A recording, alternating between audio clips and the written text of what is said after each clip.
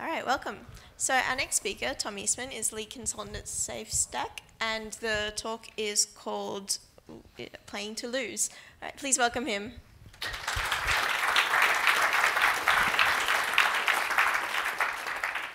Hey, so if you don't know me, a tiny little bit of background. I'm a Python dev, a very heavy Django user, and security consultant for SafeStack.io as of a couple months ago. So it's kind of a fresh role, and it's an interesting new set of challenges. I'm here today to talk about the scary world we live in and how to find ways to make it feel a little less scary if you possibly can. Who in this room actually does do web application development, either on the public internet or like a private internet, for your company? Yep, so cool. So hypothetical question. You get back from pycon-au and you are told that while you were here, your website was hacked into. So on a scale of 1 to many and lots, how panicked are you to hear that? I'll take that. That's a many, right? Yeah. Yep. So, cool. So what if when you got back, you were told that you were hacked into 6 months ago? And you only just found out? Right, so that causes a lot of panic. And people are usually scared because they haven't thought about this. It's not so much, oh no, what will we do? This has never even occurred to me that this might happen. So your thought process on this usually isn't much more than, please, no, I don't really want that to happen. There is actually a correct answer to this question, to the question, how would you feel if you've been hacked? The answer is, well, it depends. Why is that the right answer? Because it doesn't include panic, for one thing, but it also shows that you've thought about the problem.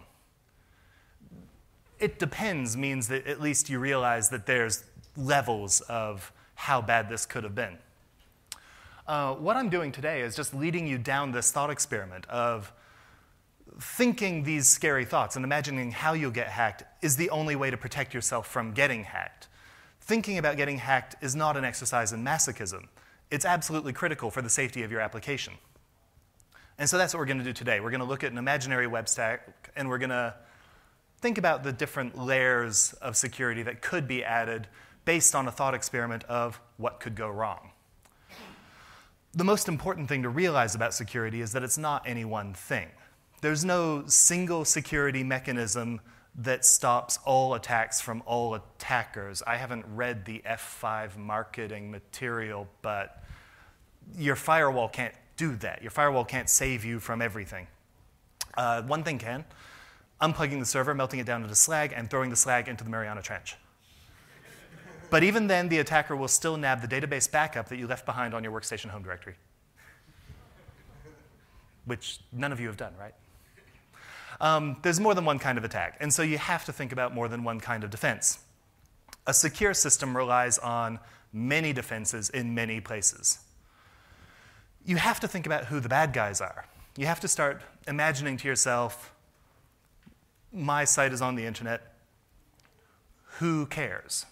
And why do they want to hurt me? And there's some pretty structured ways that you can go about thinking about this sort of thing. And you want to consider any hypothetical person, what their motivation might be, what is driving this individual or group to act, what resources they might have, including money or access to people or systems, and what is their skill level. So just as a really simple set of examples, opportunistic script kiddies. Anyone who's running a website online probably just sees a million automated scans, a lot of attacks. These are the people who are trolling the internet for low-hanging fruit, something that they can get into, an unpatched WordPress, a whatever. You can make some generalizations. They're probably pretty unlikely to use financial resources to attack you. They probably don't care that much. But they're dangerous because they have all the time in the world. They're doing it for fun. They're hypothetically just in it for the lulz, which is a technical security term, I believe. But they're in it to make a name for themselves. So that's a fairly specific class of threat that you have to think about. Then you've got organized criminals. These people are usually specifically out for some kind of financial gain. They're skilled. They may have financial resources that they will expend on attacking you if they're organized. And their motivations are usually financial as well. So they could be after extortion. They could be after credit card numbers if you're an e-commerce site of any description. They could be after a database leak for using your account information to get into other systems. They could just be in it to DOS your site for blackmail. Disgruntled former employees.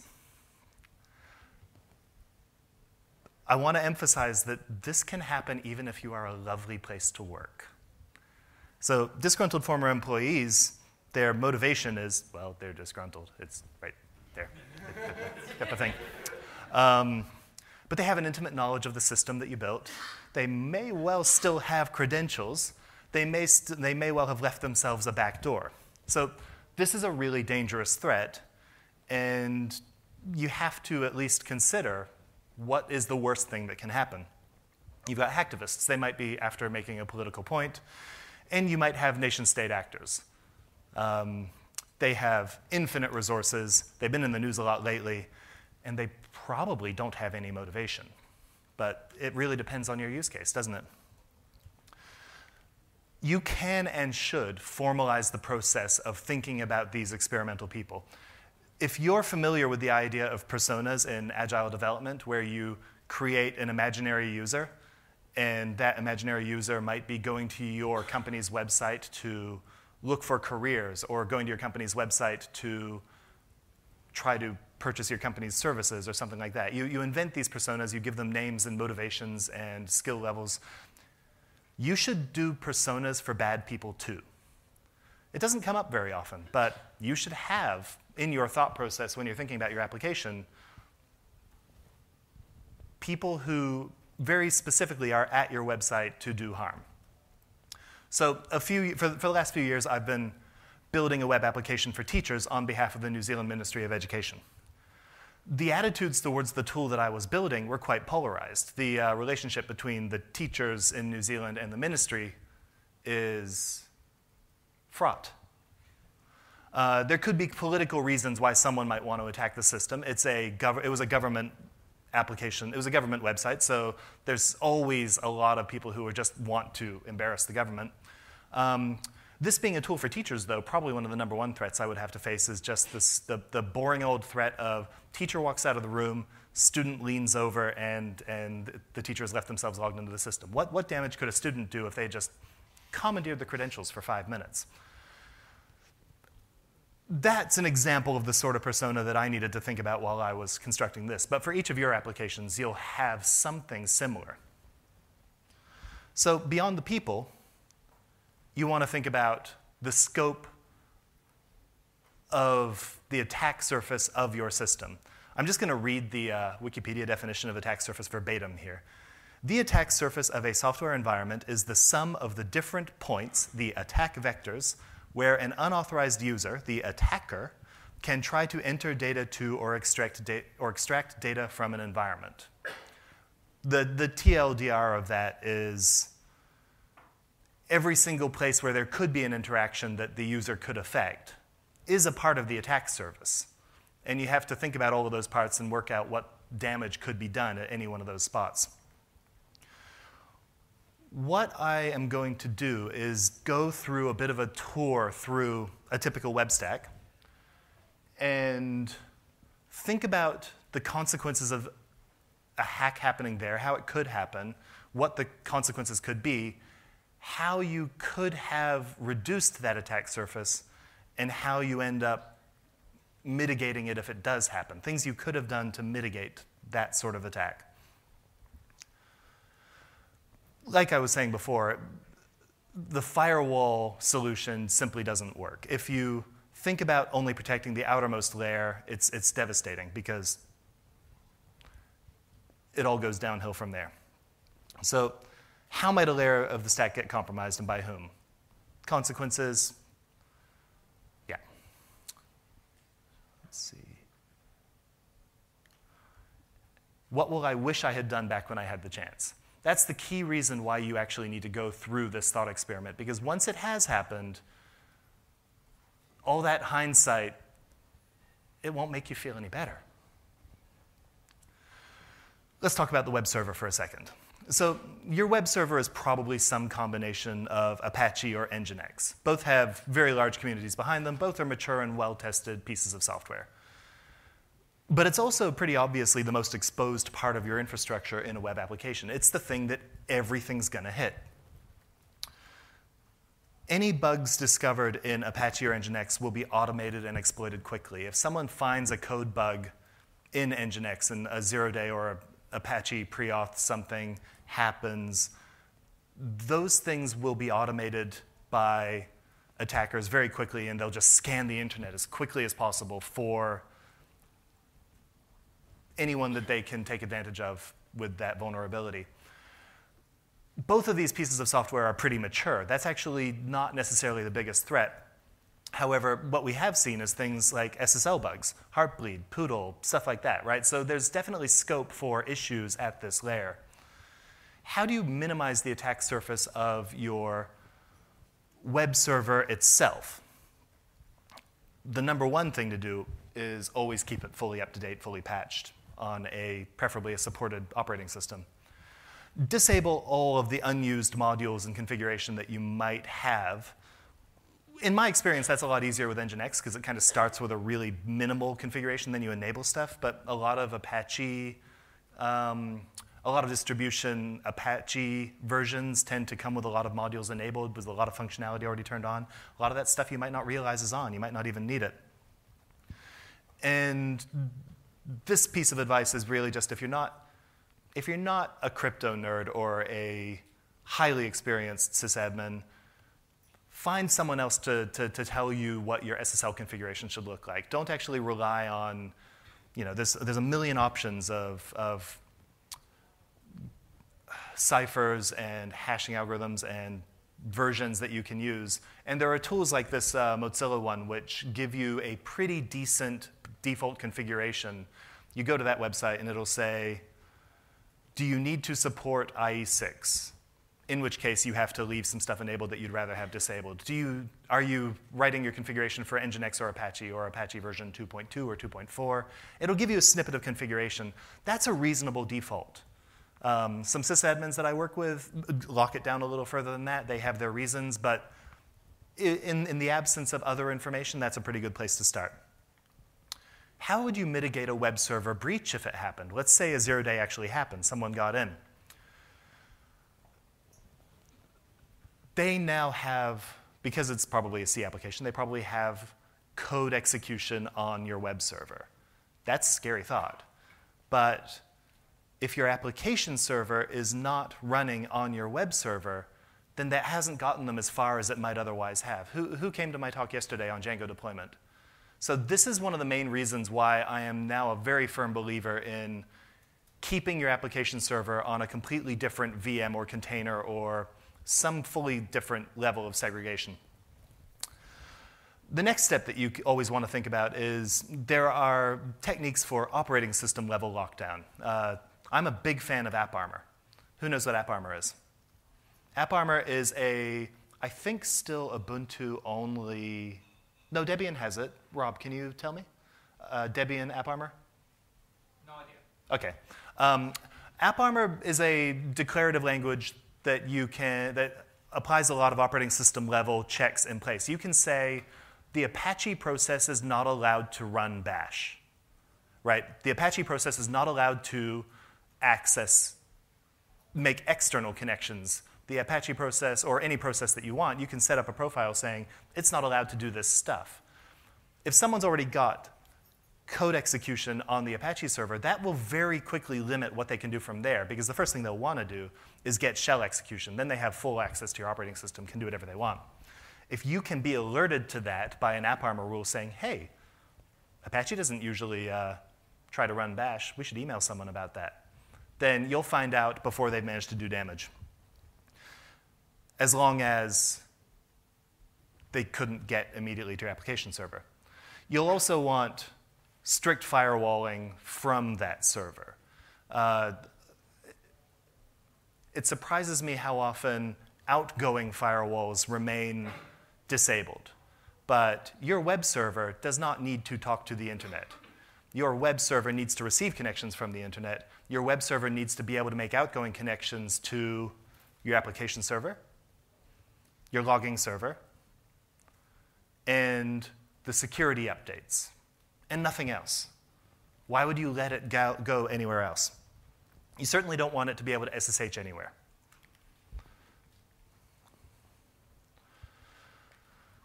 So let's talk about your application server for a second. Application servers are usually written in a high-level programming language like Python. And so at least generally you don't have to worry about buffer overrun or C-style attacks, hopefully. But the attacker could achieve arbitrary code execution through your application server still, depending on what you've done in your code.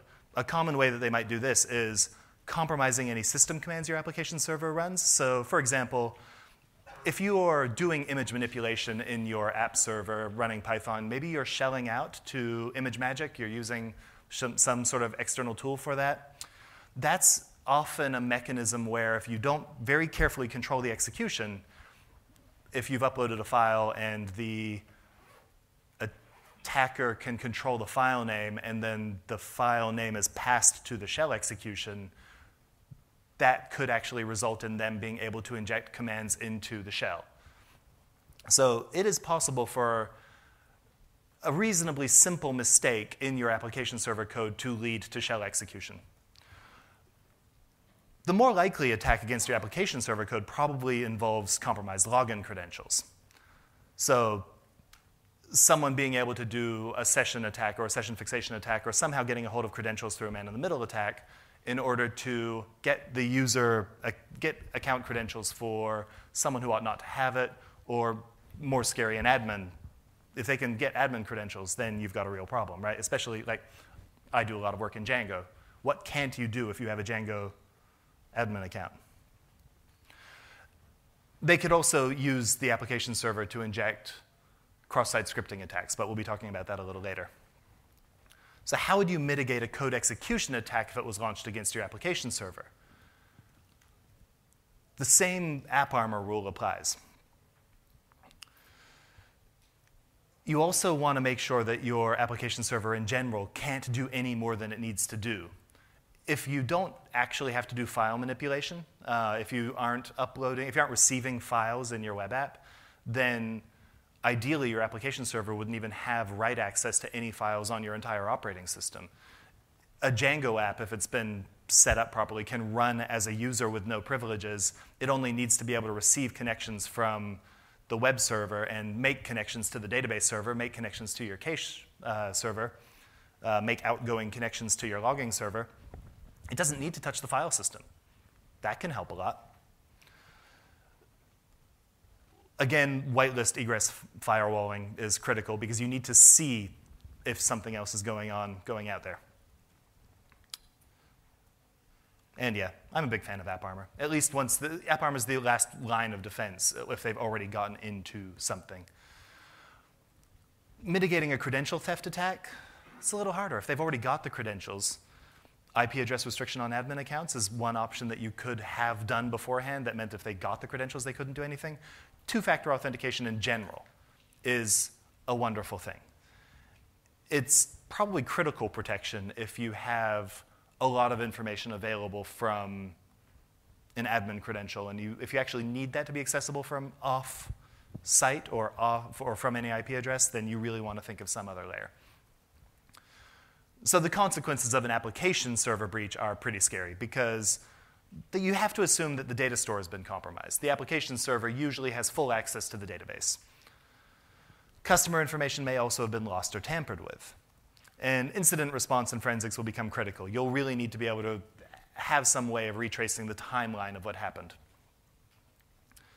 So speaking of the database, as you get deeper, it starts to get a little bit scary. You kind of hope they wouldn't get this far. But how would attackers get as far as your database server? How can they do it without even having to compromise your application? You leave a port open on the internet? Either that or they came in from somewhere else in your office. That one's pretty easy. SQL injection. OK. SQL injection means that your application server isn't doing what it ought to have done. It should have protected against this, but this bypasses the application server entirely and gives someone full command access to the database server. This is the #1 threat in the OWASP top 10. It still is. It has been for years. But there's other less obvious but certainly devastating attacks to your database server. As we mentioned, it could have been lateral movement through one of the other servers. If you had the ability to SSH from the application server to the database server, maybe they'd just go straight in, assuming they had gotten into the application server or the web server. But actually, database backups could be compromised. Where do your database backups go? Do they just go to S3? Do they go somewhere else?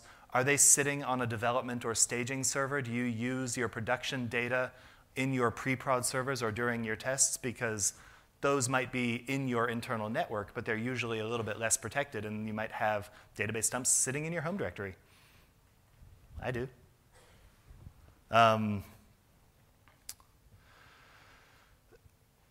If they've gotten as far as command execution into the database, you've got a real problem. You've lost the database again. You can reduce the privileges of the account used by the application server to reduce the amount of damage they might be able to do. Django expects the ability to create tables, though, which means that it usually has the ability to drop tables. Hopefully it doesn't have the ability to create databases, and hopefully you haven't let it use an admin-level account to talk to the database server. So for example, if you're using MySQL and Django is talking to MySQL as root, then the root user in MySQL, it's a very quick jump from there to shell access. The root user can do all kinds of things like run SQL statements that will spawn shell accounts. The Postgres user in Postgres can do the same thing. The Postgres user can, the admin user in Postgres can enable untrusted languages like Python, and then you can just run Python code on the database server as Postgres, and that's always bad. The #1 way of minimizing this attack surface, though, is never ever allow code even with the potential for SQL injection into the application server. You have no excuse anymore. Every framework that you do any development in the modern world allows you to make parameterized queries or query binding. SQL injection is infuriating because it's the closest of all of these problems to completely solvable.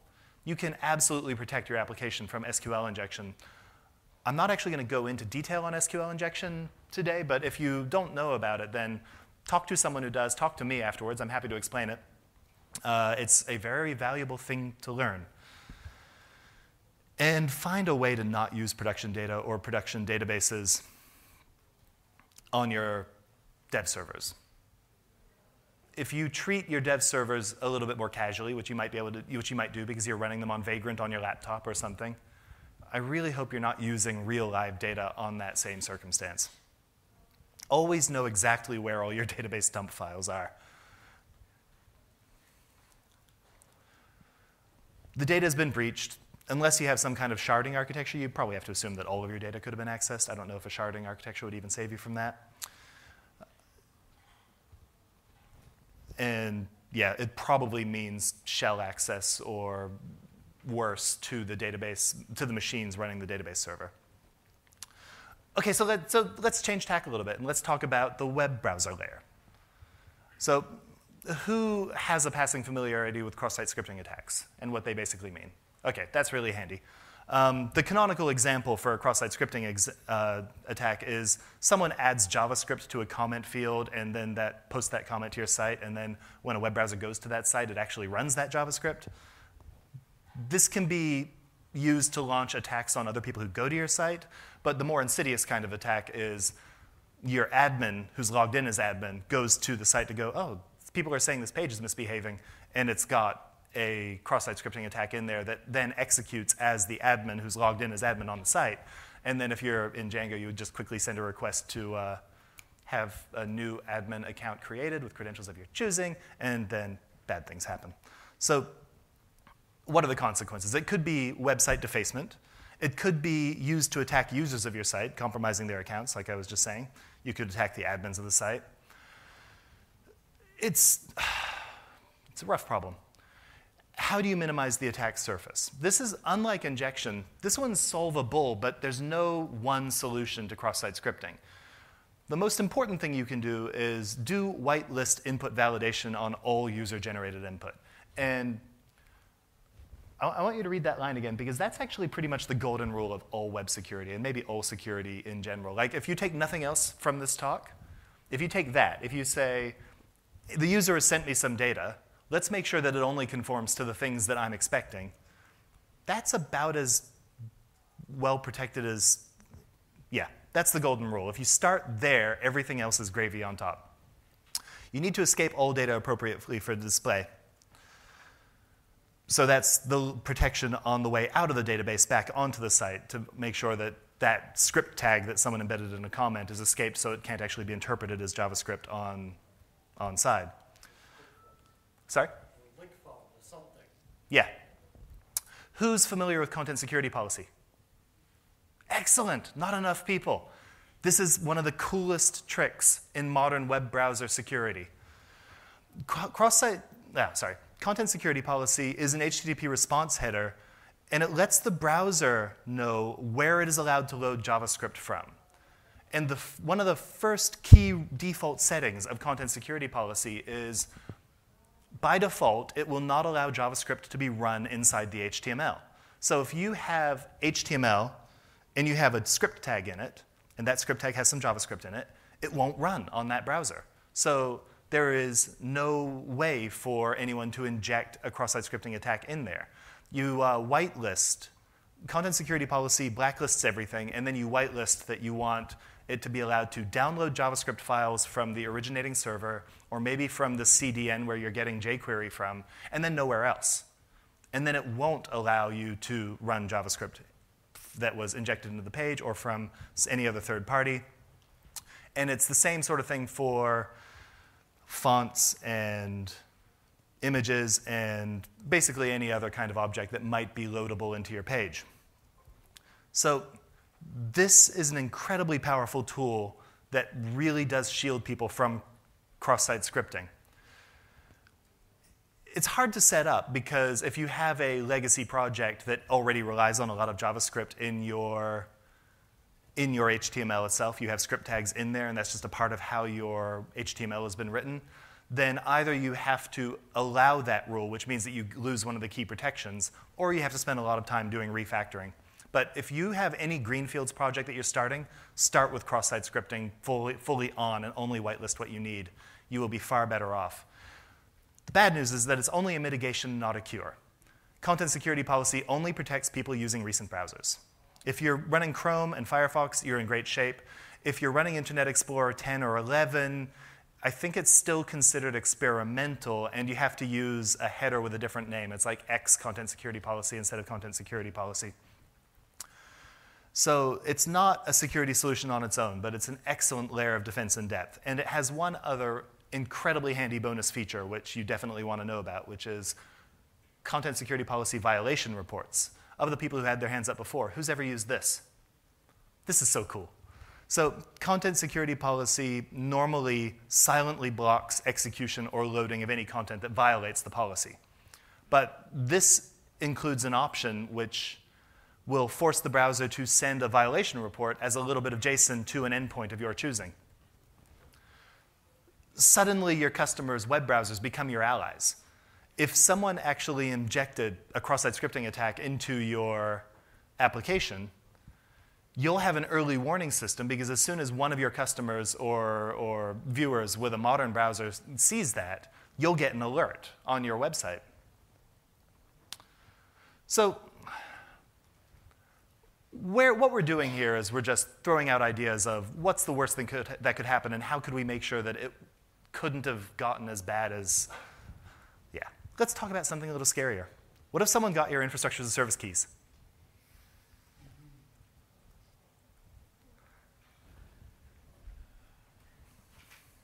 How could this possibly happen? That's a pretty dangerous one, yep. Thank you. People, okay, accidentally committing AWS keys to a GitHub repository. I'm not going to ask anyone to put their hands up if they've done this, but I happen to know that someone in the room has. GitHub will email if you do, actually. If they're fast enough. I don't know if it's a pre-commit hook yet, but this happens all the time. This is really bad news. Automated scanners are constantly searching public repositories. They're constantly searching paste bins and GitHub and anywhere. Stack Exchange is a great one. They're all scanning those. They're looking for keywords like begin private key and AWS secret and any of 100 other different key phrases. And it's gotten so bad that Amazon have their own bots constantly scanning paste bins and GitHub and looking for keys so that they can immediately lock them down and email the owner saying, hey, stop it. And so do you know for a fact that GitHub itself is doing that? Yeah. So I've heard that Amazon does its own scanning, and I feel like GitHub must be doing something, but I've heard no confirmation of that, and I would love to know for sure if anyone knows. So what are the consequences? It could be absolutely catastrophic, right? Do you want someone to be able to delete your entire data center in one go? This is the culmination of cloud functionality. You can go, actually, I don't like this data center. Boink. It must be a gigantic relief then that most of the times that this happens, actually all they do is spin up 100 VMs on your machine and mine bitcoins until they get caught. So this is one of those cases where it's like the worst possible thing that you could ever allow to happen. And usually what happens is Amazon will call you the next day and go, hey, are you aware that your bill has jumped by $5,000 in the last 12 hours? And also, if I understand correctly, Amazon will usually give you one free pass. They'll go, okay, yeah, no. But then the next time you know, it's like you need to look after that yourself. How do you minimize your attack surface? Sorry? That's a good start, but you can't do a git ignore for a regular expression, can you? You could put in a pre-commit hook, but anyone who's put in a pre-commit hook to look for an Amazon key being committed to a Git repo is already aware enough of the problem that they're not going to do it anyway. You can reduce the exposure by creating sub-credentials. I don't know the terminology with Amazon, but you can create access keys that have limited privileges, and you should, especially if you're doing anything clever with continuous integration or something that like spins up servers, run tests, and spins them down again. You want to make sure that whatever credential is using that sitting in some Jenkins box somewhere can only do that and can't do anything more dangerous, like delete your entire S3 bucket that had all of your company backups in it. How do you mitigate this if it did happen? I mean, this is some worst case scenario stuff, right? But just make sure that it's not all there. Like if your business continuity relies on restoring your backups from S3 back to your EC2 instance and it's all in Amazon, then it all could not be in Amazon at the push of the wrong button. Okay, so I'm almost done with this kind of morbid thought experiment, right? But I hope what you're realizing out of this is that there's things that you can have done beforehand that would have saved you, and it's up to you to sort of assess which ones are worth doing for your circumstance. And some of them are easy enough that you just want to do them. If you're starting any new project, use content security policy. Look into it about whether it's worth doing otherwise. And if you're not using Django Forms to do your whitelist validation and you're running a Django project, then you've got problems as well. But what other things, if the worst thing happens, will you wish you had done back when you had the chance? You'll wish you'd had better logging. Finding out you've been compromised is pretty horrible, but far worse is finding out you were compromised a month ago or 3 months ago or 6, right? Your default log rotate. How long is that keeping those Apache logs around? In Ubuntu, the default one is, I think, weekly logs for a year, all sitting in var log. But it doesn't matter because if they've compromised that web server, they've compromised your logs. The most important thing that you can do after a compromise is reconstruct the timeline of what happened. And if you can't trust your logs, or if you don't have your logs anymore, then you've got nothing, right? You just have to rebuild everything and hope that you caught however they got in. So one thing that I would highly recommend is that you attend the talk on the elk stack, which you can't do because you're in this room and he's giving it next door. But some tool that ships your logs somewhere else where they are hard to see, and then you keep them for a ridiculously long time because they're just logs and they're zippable, and you'll wish you had tested your backups. I want you all to assume that your backups have not worked since last time you tested a full restore. When was the last time? No, I'm not even going to ask. 3 months ago and it didn't work. But does that mean that you still haven't bothered fixing it and retesting it in the last 3 months? I'm not the sysadmin, I just know that happened. Yeah. Possibly worth a polite query in that direction. Modern cloud orchestration has had kind of a profound benefit in this case because it means that we're much more likely to actually use either our backups, or if you're designing your cloud infrastructure correctly, then hopefully that means that it's designed so that you can pull the plug on servers and rebuild servers and you have your data back in some way. If you're living in that mindset, then maybe it's a bit more consistent. But where does your core data live, and how do you get it back in a real tragedy? Your backups are only as good as your last test restore. Don't let anyone tell you otherwise. I feel like the word backup should never have been used. It should have been like restore points or something, and then all the backup software would actually have to make the point of knowing that it was restorable somehow. So to prevent the worst, you have to actually plan for it. You have to go down this thought experiment. You have to be as paranoid as you can and then go, actually, if that happened, we would just reboot the application server. Or think about, how important any of these mitigations are to you in your case. I have large government websites where it's pretty critical. I have a little website that just shows pictures of kittens. It's a little less important, right? But you just have to know where you're going to put that investment of protection. Thank you very much for your time.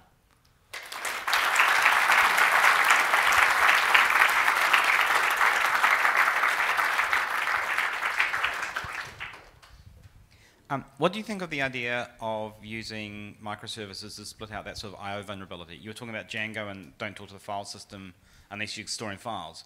What if that spat out to a separate service that spoke to the file system, so the user can never actually speak to the thing that speaks to the file system ever? It's good separation, but it's also a huge investment, right? So that's of course possibly a gigantic architectural shift. I would say it's one of the benefits of using a microservices architecture, perhaps, but not. You wouldn't want to have to re-architect everything just for that benefit. You need to. If you attended the Yelp talk, one of the things is it's just a massive investment to implement that in the first place. So that possibly a good layer of protection, but also it's one of those things where it's like, do we have enough money to throw at that sort of problem for that sort of mitigation? That was a really good talk. What about, you talked about setting up Nginx or Apache correctly and then having a separate app server. What about the WSGI server, or say you're running Nginx and then behind that you're running Twisted Web to run your application? Is there problems there, and how do you mitigate that? Because I'm not sure that Twisted Web have what they do from a security perspective. If you don't know what they do, then you better assume the worst, and you better hope that a lot of your protection is coming from the Nginx or whatever your front end is.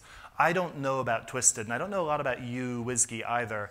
I know that Green Unicorn in their documentation makes it very clear that they're not providing a security layer from a lot of attacks. In Green Unicorn, they talk about slow loris attacks, which is that typical thing where you might make a connection to a website and then just never bother making a request and try and saturate all the TCP connections. Green Unicorn very specifically states in its documentation, it doesn't protect you from that. Green Unicorn relies on Nginx receiving the full request and then passing it on to Green Unicorn. When it has the request, Green Unicorn will send the response back. And so hopefully they're being honest with you about what they do and don't do in that sense, and hopefully bugs get patched quickly. Go with one that you didn't know is well maintained, because it is an important piece of your infrastructure. Someone's got to be responsible for that code. if you can't rely on the upstream to make a security patch, then maybe you need to think about the risk of that. Tom, thanks. That's a great talk. Just you touched on two-factor. I just kind of have a comment and a question. Yeah. Just about the AWS credentials. Yeah, like you said, lock it down to whatever, but obviously the admin credentials that can create those obviously needs two-factor so that you kind of protect yourself that way. But for Django specifically, and since you do a lot of Django work, have you used or can you recommend anything for like locking down admin two-factor-ish? It's got to exist, but no, I haven't used a tool for that. So in a couple of my cases, I had an additional piece of middleware that I had just written, which was whitelisting on IP address for admin users. And that was the second factor enough for my needs at the time. Sorry? Yeah, Google Authenticator or something else. Can you use WebAuth with Django, and then you could get two-factor on that bit of it? I'm going to assume yes, but if someone who has used one of those, like that sort of thing is basically an authentication, a Django authentication backend and maybe an app on the Python package index away. So I can't point you at one, but I'll bet it exists because the Django infrastructure, the Django architecture makes it very easy to write pluggable authentication backends. Hi, Tom. Hey, where did that come from? Hey. So, it would be scary to have my website hacked. It would be far more scary to have it hacked 6 months ago.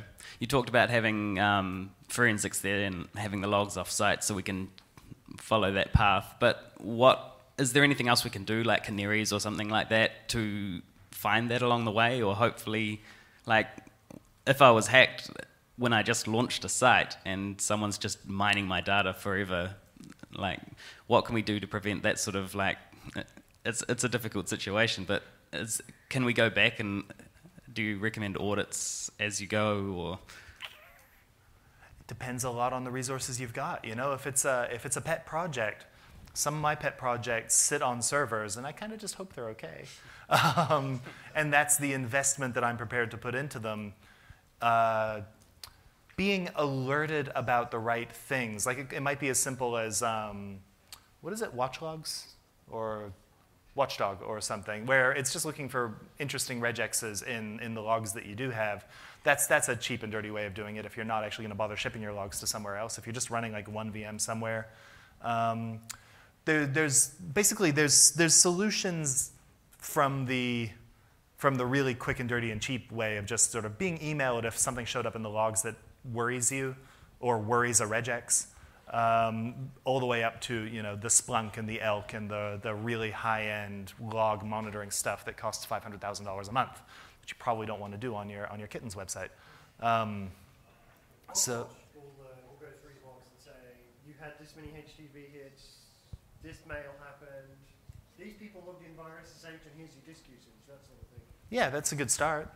And if it's being emailed to you whenever something weird happens, like, oh, this person used sudo, you know if it was you, and you'd certainly go, whoa, wait, what? If it wasn't you, right? If it's a one-person operation, then that sort of thing becomes pretty easy to know if something unusual is happening if you're looking. But the temptation is to not look. The temptation is to you only look at your access logs when something's broken. You only look at your error log in Apache if your Apache server is not responding for some reason. Hi, two things. So there's Django two-factor auth as a Django package that does Google Authenticator. Cool. And secondly, CSP can be run in report-only mode. So if you have an old site, you whitelist the things you think quickly and then just run it in report only. So your users won't see a failing site, but you'll get reports about the things you forgot. So you can build up your kind of whitelist based on activity without harming your users. The only thing that I would add to that, though, is that you don't want to just turn that on off the bat, because each one of those reports is, at least when I was last using it, was a JSON call on its own. And so if you actually have a couple hundred cells in a table where each one is running a little bit of JavaScript because of your legacy app, those 200 connections outside that your web page is suddenly trying to do to your server is bad for its browser and you. You mentioned that you're a fan of AppArmor. Is there any particular reason you would suggest that over SE Linux?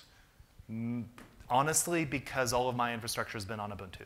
So that's, I really should have, I meant to mention SE Linux. SE Linux is the natural alternative if you're using Red Hat or Fedora. That's the one that the Red Hat sort of ecosystem has gone, that's the road they've gone down. AppArmor was a canonical initiative, I believe, that is now adopted by Debian. No, Canonical jumped on it, but they didn't initiate it. Okay. But yes, so SE Linux is exactly in that same space as AppArmor. I haven't used it, and the scuttlebutt is that AppArmor is a lot easier to configure. But those are equivalent sort of layers of security. Unfortunately, he beat me to the point about SE Linux, but there are some very neat modules with SE Linux and Apache where you can actually have per URL context, so you can have it so that certain pages run in different process confinement, which means that so a file upload, only that one URL has access to write your file system and every other URL does not. So you can actually do per page confinement within SE Linux. So maybe that's something as well to investigate and have a look down, because that's really powerful. You can also do per page database access controls and things like that with it. So cool. That's just a bit more commenty. Unfortunately, I was beaten to the punch. So the other thing I'll say about AppArmor as well is on a modern Ubuntu, a lot of packages come with AppArmor profiles, but they're reasonably permissive. If you have a look at the AppArmor profiles in the etc AppArmor whatever directory, you might see a lot of extra things that you can uncomment to lock it down further. Maybe some of those are just things that you can uncomment, lock it down, and have better security right off the bat. Fraser.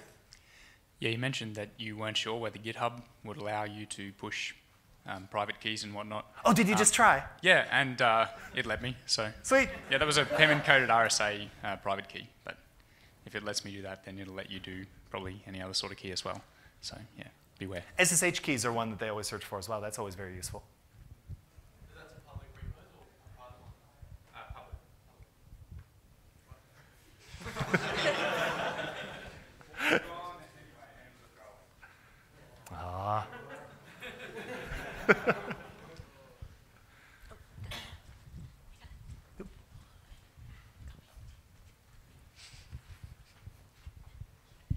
You mentioned lots of script kiddies being out there trying to search for low-hanging fruits or Sure. whatever. I know that there's a couple of firewall implementations that do specific active known bad IP address lists.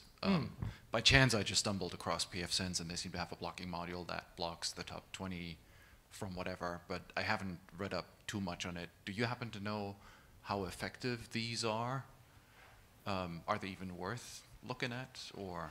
No, I better not pretend to know for sure, but my gut feeling would be you could take out the top 20 or 20,000 IP addresses, but they'll be constantly finding people who they have attacked, and then will be just mounting attacks from there, right? So the majority of SSH login attacks, they're just looking for another machine from which they can proxy further attacks from. So again, the whole point of this talk is every layer that you can add and afford to add, the better off you'll be. I certainly wouldn't rely on that on its own, though, because it just, yeah, you'd be reducing the noise, but you wouldn't be shielded from everything. Fair enough.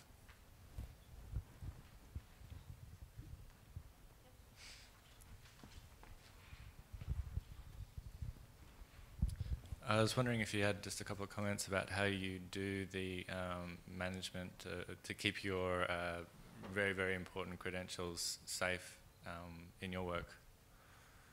We use LastPass. And that's actually, the fact that it's cloudy aside, it's pretty good security. And they had a breach recently, and it was a worrying breach. And they handled it seemingly pretty maturely, and you change your master key, and your master key is hopefully huge. But not to promote any specific tool, the key thing is just knowing where it is everywhere. So all of my passwords, I have a couple in LastPass, my work stuff, but most of mine are in KeePass, and I know where that is. If you know where all that stuff is, then you can make an objective assessment about whether it's in a safe place. But the first question you probably need to ask yourself is, do I even know where all of my passwords are saved? Are some of them, could they be saved in browsers over here? Do half the people in my organization actually know the domain controller password because they needed to install software at some point and they just told someone the password? The first thing I would do is try and audit where those credentials are in real life and then work out where they ought to be in a perfect world. All right, we might wrap it up there. Cool. So thank you very much, Tom. Thank you.